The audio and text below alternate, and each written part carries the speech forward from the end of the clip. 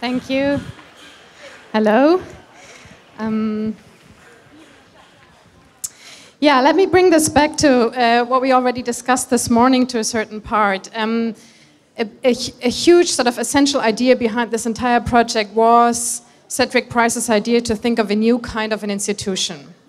And we are picking this up, trying to not, as he and Ludwig and Lucius Buckers also did, to not think this institution primarily from the perspective of architecture, but more from the perspective of processes, of interactions, of the experience people make, of the way art and life are interconnected, as they were in this wonderful coloring project that we just heard so much about.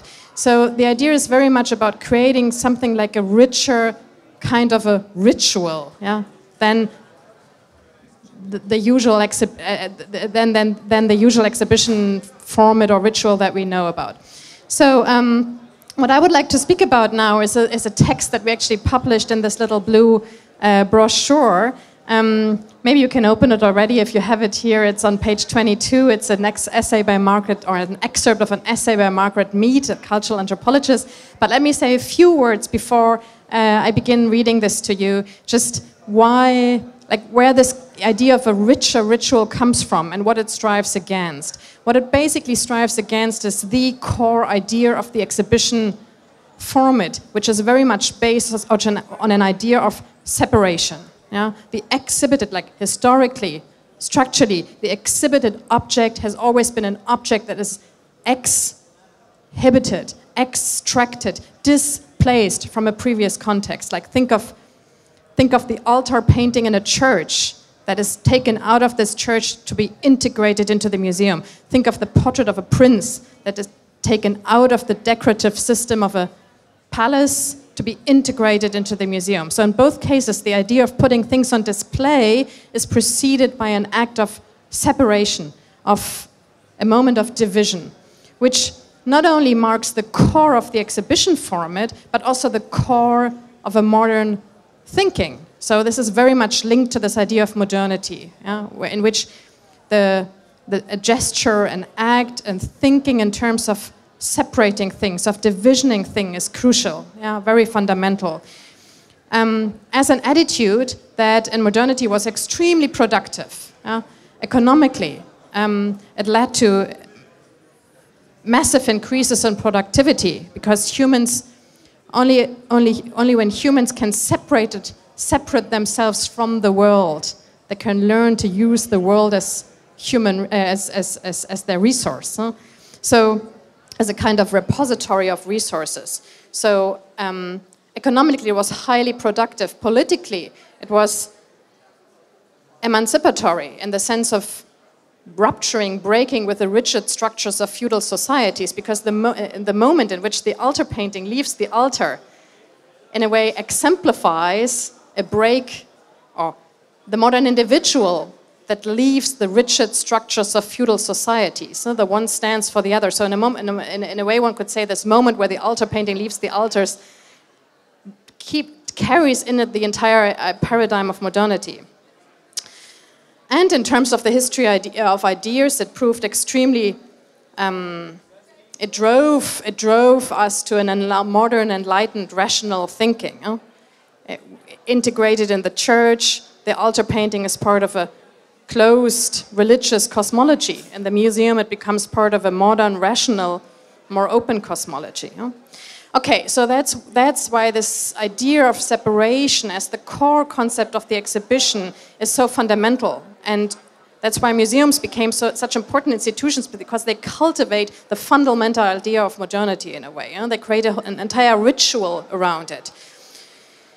From today's perspective, however, and this now leads me to Margaret Mead, from today's perspective, however, being confronted with the economic and social and ecological consequences of this gesture, of this imperative of separation, the limitation of this, the limits of this attitude become more and more evident. So the question today seems to be, or the question that becomes more and more urgent seems to be, how everything that has been separated, nature from culture, product from processes, human individuals from social processes, rationality from other forms of knowledge or thinking, how all this has been separated can be brought back together.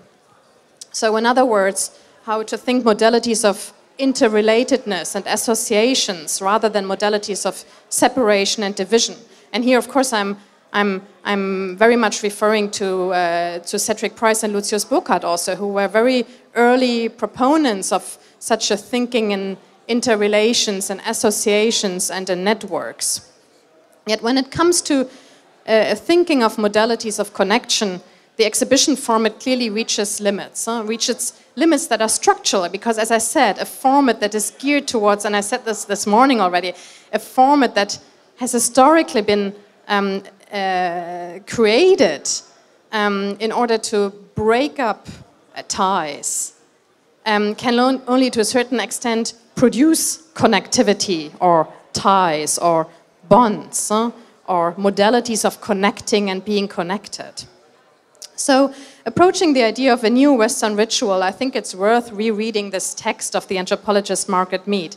You find it on page 22nd, I think. It's entitled Art and Reality from the Standpoint of Cultural Anthropology.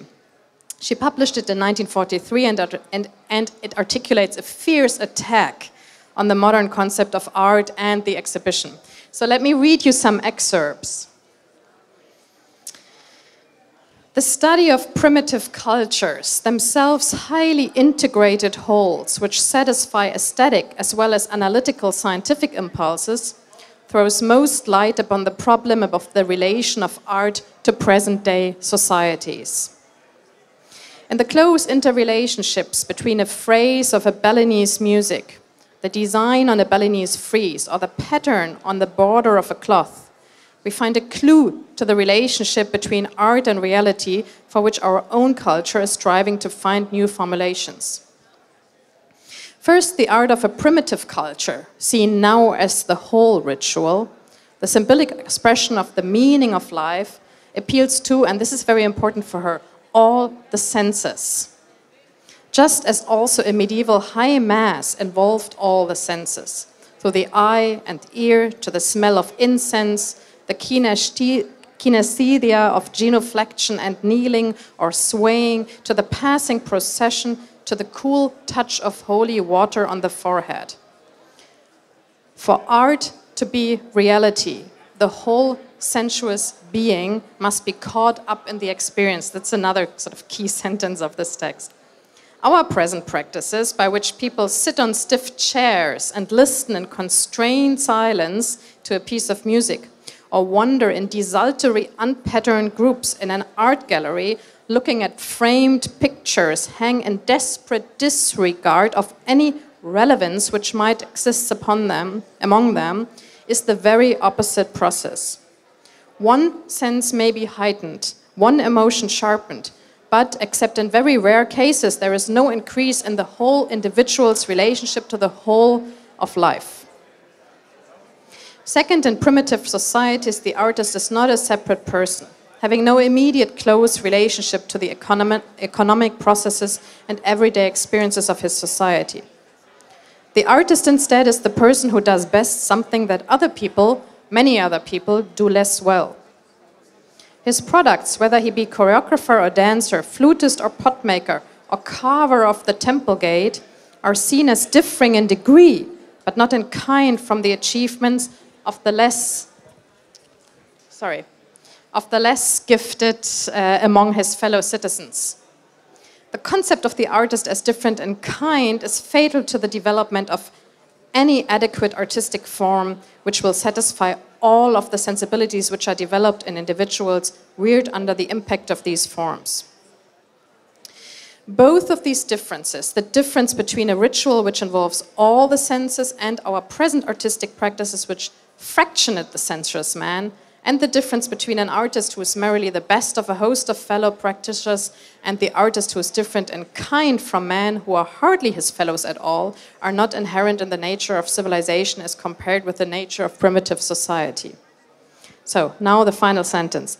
Our own Middle Ages, as well as many great cultures of the past, developed complete, harmonious rituals, which involved every type of sense experience. And the concept of the artist and the related concept of the fine arts are both special bad accidents of our own local European tradition. So that's Margaret Mead.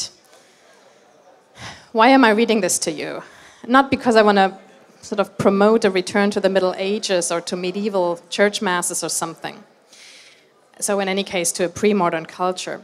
But what she asks for, a ritual that addresses the entire being, the being as a whole, that addresses all the senses, rationality, but also the being as an embodied, as a transcendent, as a spiritual being, is sort of categorically opposed to what the exhibition historically emerged to cultivate. Exhibitions emerged as a ritual that, as I said, cultivate facilities upon which a modern Western thinking and culture is based.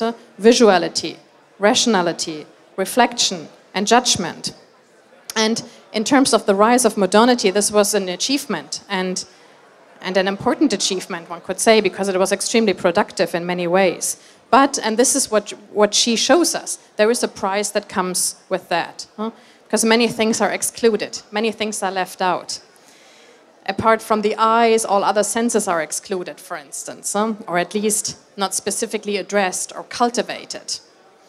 Touch, smell, many other, energies, aside from rationality or critical judgment, are just not cultivated, are not sensibilized. So